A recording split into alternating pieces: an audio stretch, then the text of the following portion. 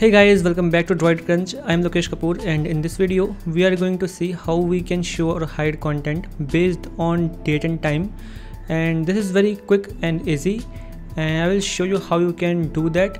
If you have installed Dynamic plugin, it's straightforward and quite easy for you, but if you haven't, please check out the link in the description and you will get some discount too if you buy from my link. So let's quickly get in and see how we can quickly do that. First of all, make sure that Dynamic Visibility plugin is installed or Dynamic Visibility is enabled in Dynamic Content for Elementor. So let us quickly go to all pages, and here we can add a new page. And here we can name our page hide content based on time or date. Let's publish it and click on edit with Elementor button over here, and this will load the Elementor page builder. Now here we can import or drag and drop any widget from this panel over here. Let's drag and drop the heading widget, and for the container let's give it some adjustments, give it a bit of color over here, and we can make this white from this, and let's give it some padding from here, maybe 50 pixels. Okay, and let's make it center aligned. Okay, if you don't know how to customize the flex containers, you can check out my separate video that I have created only about customizing the flex containers in Elementor. I will leave a link in the description, or I will also add this to the card so you can check that out as well. For now, let's click on our container over here and click on visibility. Enable this visibility, it's dynamic visibility. Now just scroll a little bit and you will find this date and time visibility over here. Click on it and it will load all the options that you have.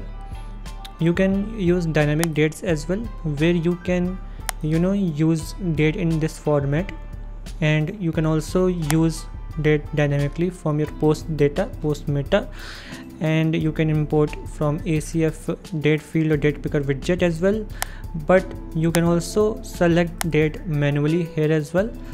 For example, if I select 14th of August, it is 15th of August today, and if I choose to show the content where the date is from this date and to this date, for example 16th of August, the content this will show only between these two dates. Okay, I can also choose period as well, if set element will appear after this period. Okay, and period 2, where the element will be shown only up to this period. I can also select when this element will be shown or the container will be shown on which dates of the week. For example, I can choose to show this only on Sunday, and I can also set only on Saturdays, so Saturdays and Sundays. And from here I can also set the time from where this element will be shown and up to the time this element or container will be shown. Now make sure that these visibilities options, like these date from and date to, or date from, or this period, this days and time visibility, all are connected using this logical connective. Okay, where by default it is set to end. Okay, how the conditions are combined. If or is selected, the condition is satisfied when at least one condition is satisfied. If and is selected, all conditions must be satisfied for this purpose. So by default it is or, and if we set it and, it will be and, logical connective. So for example, over here in date and time, if we choose to show this container from this date to this date, and we choose days of the week, Sunday and Saturday, so both will be taken into account with and visibility. If we use logical connective and if we use or logical connective, in that case the condition will be satisfied with either of the two conditions, whether it is Sundays or Saturday, or whether it falls between this date and this date. Okay, so you have to make sure that your condition is well suited based on your requirement, and you can use logical connective to make sure that it falls between the date that you want. So if you have any questions, you can check out my social links and reach me out there. I will try my best to connect with you and solve your issues.